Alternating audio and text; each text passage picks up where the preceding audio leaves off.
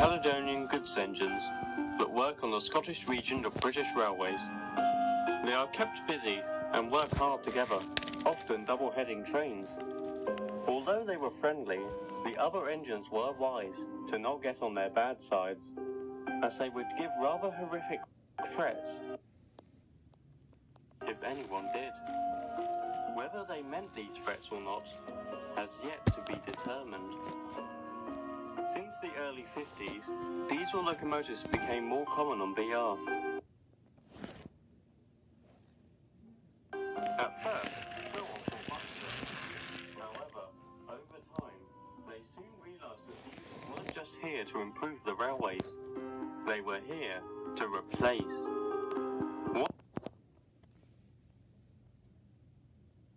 One of these was a Class 42 warship that came from a factory in Barrow. It was simply referred to as Diesel 5 and was allocated to the same shed Donald and Douglas resided in. I see this place has yet to be rid of oversized kettles, he said disapprovingly. I hope that's not the only attitude you have, snapped Donald. If it is, you won't last long here. Are you threatening me, 57646? Don't you dare call him by his number, interrupted Douglas. He has a name, just like any proper engine. Unlike you. Don't talk to me like that. I'm the future of the railway, and you and your kind are dying out. Show me some respect. We only give respect to those who give it back, and you have shown no such thing since arriving. Before the engines could exchange any more insults, Diesel 5 was called to pull the goods train and left. But the twins were furious. Who does that shoebox on wheels think he is? What should we do? Pondered Douglas. I'm not sure. He's only given words so far. But if he does something to us, or anyone else, then we'll think of something.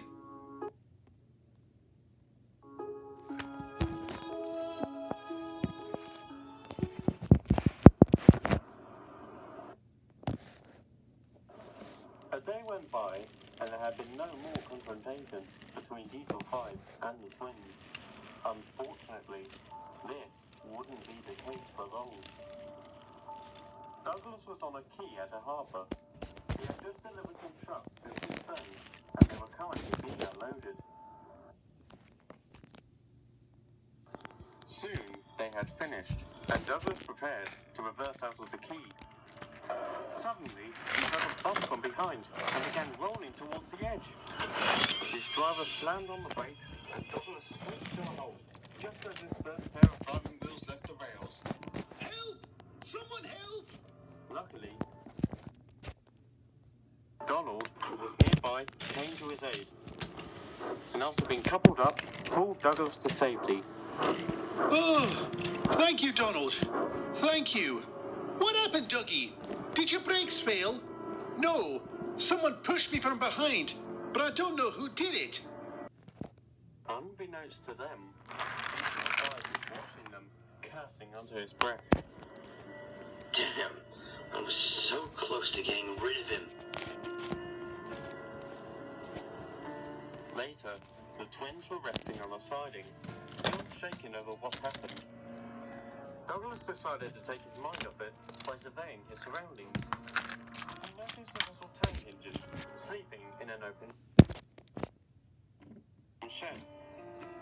All of a sudden, it was bumped from behind and began rolling down the line towards a quay. Both twins were shocked, and as Douglas watched on, unable to move aside, Donald looked back at the shed. There, standing at the back, was Diesel 5, smirking. Before anyone could say anything, the tank engine rolled towards the edge of the quay and plunged into the deep, cold sea. None of the cranes were long enough to pull the little tank engine from the water. And it would be far too late when it arrived. The engine was lost forever. Donald and Douglas didn't know what to think. On one half, they were sad for the loss of that engine, but on the other hand, they were enraged. So you saw Diesel 5 behind the shed? Douglas asked. Aye, we both heard a bump when that engine began moving. I think we both know what happened. Then, both twins noticed something. On a distant siding, Diesel 5 was watching the sea and all the boat cranes with a massive grin on his face. It was now obvious. He had killed that poor little tank engine, and earlier he tried to do the same to Douglas. For the Caledonian twins, that was the final straw.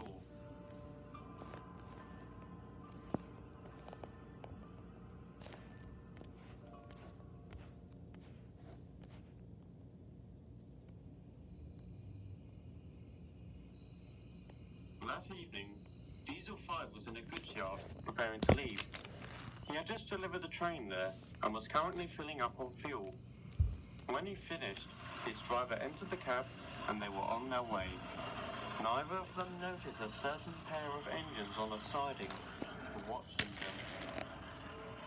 It's a shame you weren't able to get rid of that Tinder engine, Diesel 5's driver said. Indeed. I'm sure I'll have another chance. He was interrupted by a spluttering sound from his engine, and before long, he came to a complete stop. What happened? I don't know, replied the driver. You're not working anymore. The driver got out and inspected Diesel 5, but there was nothing wrong, replied the driver. You're not working anymore.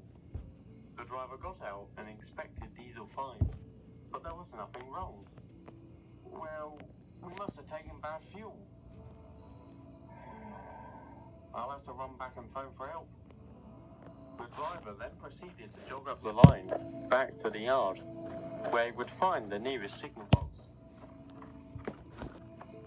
Diesel 5 was all alone, but not for long. He began to hear the puffing of a steam engine from behind. I was hoping for a diesel to help me, but you're better than nothing. Oh!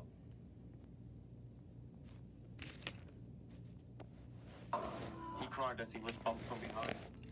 Do you mind? Quiet, you! Came a stern voice. Oh, which one are you? 57646 or that other one? We're both here.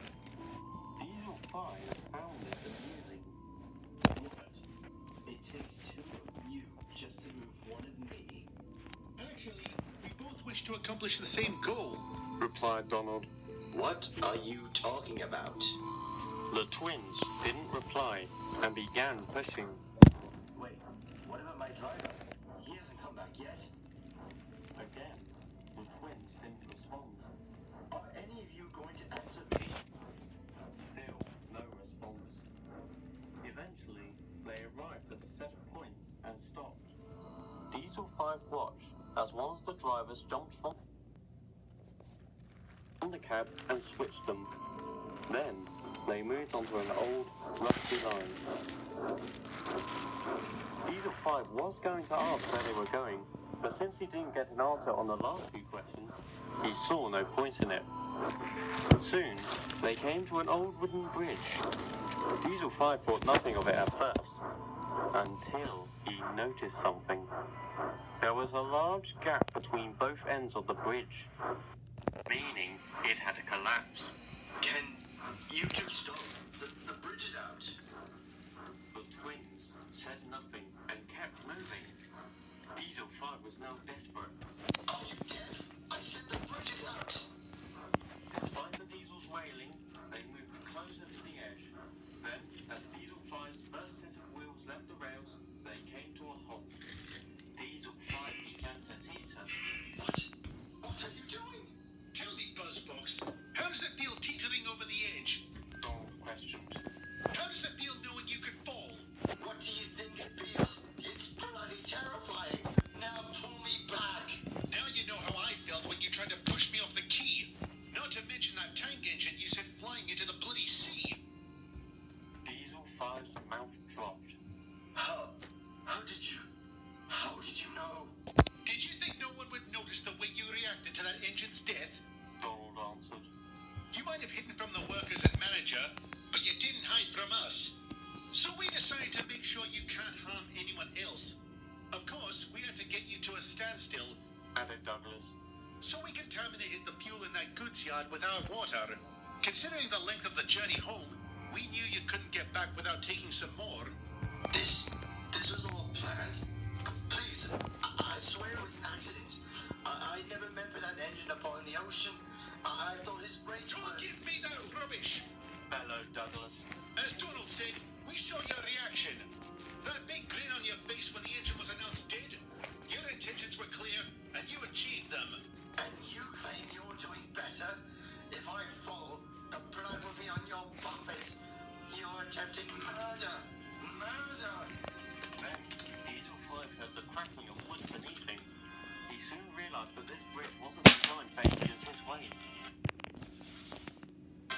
Donald and Douglas wisely moved back onto land. Murder, you say? Well, how does it matter if the victim in question committed murder himself? Aye. You see, Diesel 5, this isn't murder. This is punishment.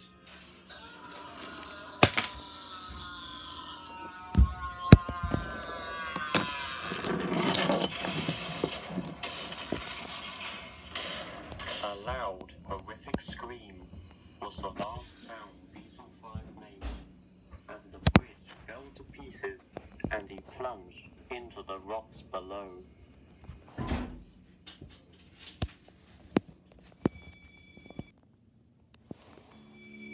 No one ever did find out about the act Donald and Douglas committed on that night, but Diesel 5's absence didn't go unnoticed.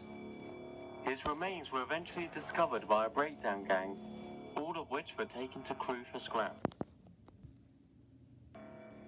The workmen assumed that the driver left the engine to do something and forgot to put the brakes on properly, resulting in him rolling on his own. That was until the driver himself told them about the breakdown and that it must have been contaminated fuel, which was later confirmed by an inspector. In the end, no one had an answer to what happened to Diesel 5 that night. At one point, he was on the main line, and the next, at the bottom of where a bridge once stood. Shortly after the incident, some shocking details regarding Diesel 5's life on BR were recently uncovered. After hearing reports from eyewitnesses, Donald and Douglas discovered that that tank engine at the harbour was the 5th victim to Diesel 5. He was the cause of the deaths of 4 other steam engines, either by being pushed into the ocean or down large hills. It was also revealed that his driver had allowed him to commit these horrible deeds and was promptly arrested. After that, not much more was said on the matter. The death of Diesel 5 was still a mystery, but considering his crimes, no one thought much of it. As for Donald and Douglas, they admittedly had some guilt regarding their actions. On one buffer, it might have been wise if they brought Diesel 5 and his driver to the authorities and let them deal with it. But on the other buffer, he had taken the lives of 5 innocent engines, and it would have been 6 if Douglas wasn't saved by his twin. They eventually came to the same conclusion. No matter how it would have went, Diesel 5's fate was sealed.